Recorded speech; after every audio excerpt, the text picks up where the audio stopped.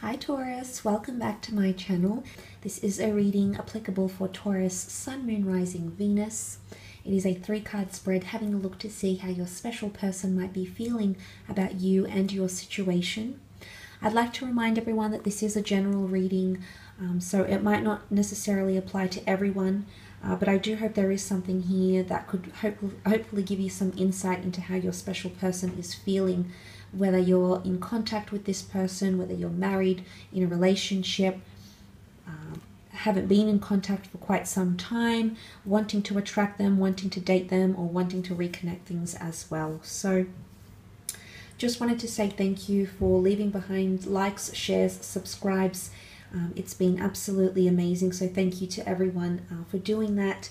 Let's jump into it, Taurus, and see what comes up, what 3 cards come up to specify how this person, your special person, might be feeling about your situation together.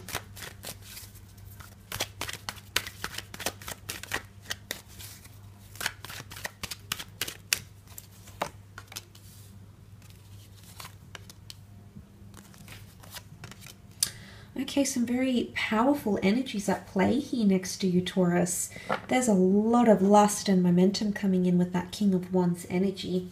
Now, for those dealing with a fire sign, an Aries, a Sagittarius, or Leo, this person is coming up with a lot of excitement around you. The King of Wands likes a challenge. He's bold, he's daring, he's invested in the challenge, okay? And it shows that he's ready. It's almost like he's ready to get up from his throne. So there's someone here who's ready to get things going, okay? Ready to initiate things.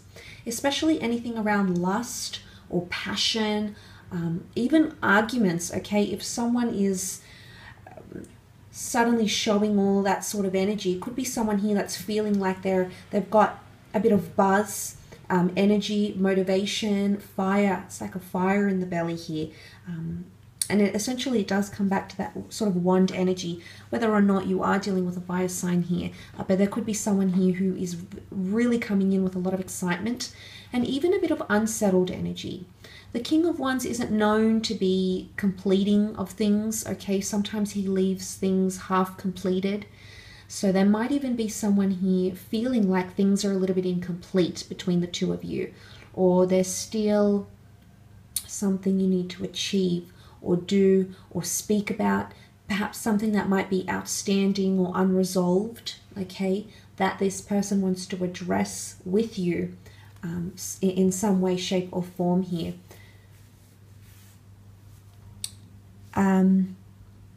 It can be an unsettled energy here as well. It can be that someone's feeling like maybe they don't necessarily want to settle maybe on the same level as you do. And that's not necessarily that they don't want to settle with you. Maybe they're not ready. The King of Wands, I feel, has a bucket list of things that he wants to achieve and have and do before he sets out on relationships and full commitment. So there could be someone here who's feeling excited and ready in one way, but maybe in some ways they're not as ready as they might come across, okay? But there is definitely a lot of attraction here. So there's someone here who perks up when they're next to you, energetically, emotionally, mentally. Maybe they get more chatty, but there's some sort of effect that you have on them, Taurus. So pay attention to those sorts of verbal and non-verbal cues around this time. You've got the beautiful Star card here as well, and this can be the sign of an Aquarius. The Star card really is about destiny and fate and healing. So it can be that someone feels like they're destined to meet you, or someone feels like you are giving them something that they have wanted to receive.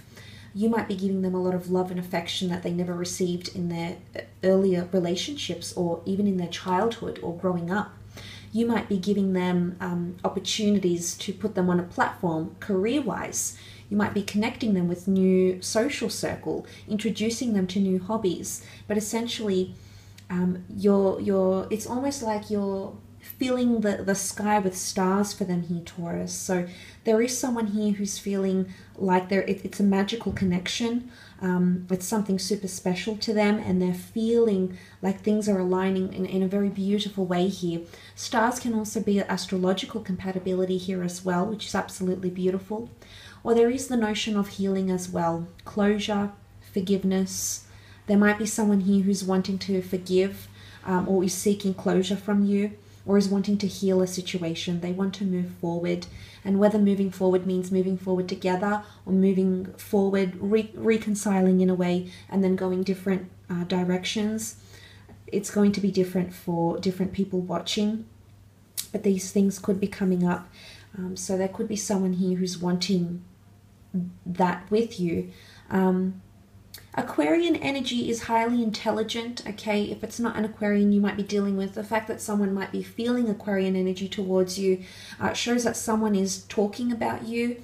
Aquarians are quite chatty and they're quite knowledgeable and self-aware, so it could be someone that wants exclusivity with you. This person might be telling their friends, their family about you.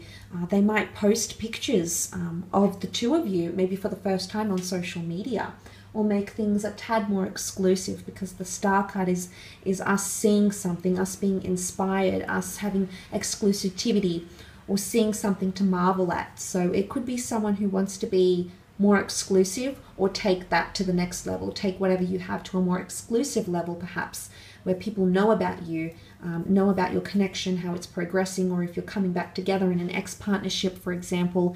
But for a lot of you, the notion of the Chariot, which is Cancer, which can be the past bond, attachment, love, and the Star card here definitely solidifies that you have someone from the past that's wanting to reconnect with you. It can be the sign of a Cancer here as well. The Chariot is a card of success and conquest. When we see in the medieval and the ancient age, it was often the emperors, the military generals, the leaders, people of importance and high status that were in control of these chariots here. So again, something about status, but conquest, okay?